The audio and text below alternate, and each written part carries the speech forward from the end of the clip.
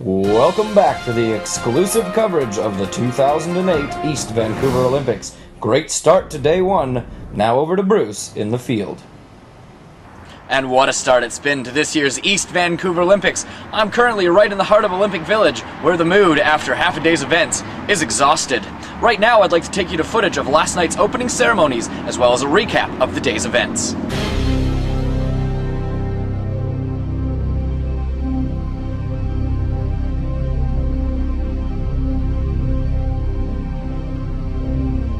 And a handsome ceremony it was.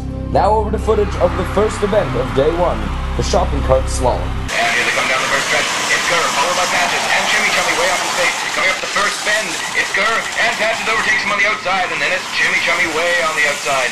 Patches, followed by Gurr, and Chimmy Chummy. Patches, he's done it again, 2 years in a row. Shopping Cart Slalom gold medalist. I'm here with Patches. They call him the fastest homeless in the downtown. That's right, the fastest in the east side. Today he has just won the victory, the gold medal. Word 'em up. Cheers, Yeah. gold medal in the Shopping Cart Slalom. 2 golds in a row. 2 golds in a row. How you feeling? I feel like $1 zillion. Thank you very much. Yeah, man, how's it going? As you can see, the post-victory celebrations have begun. I'll send it back to you in the studio, Bruce. Thanks, Bruce. In other news, it happened early this morning, on the border between privilege and poverty. It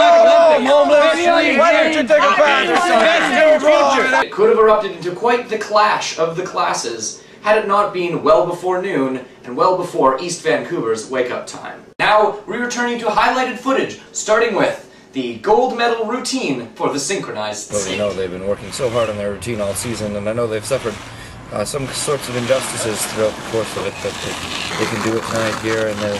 Oh! Here yes! Yes! They've done it! Perfect scores!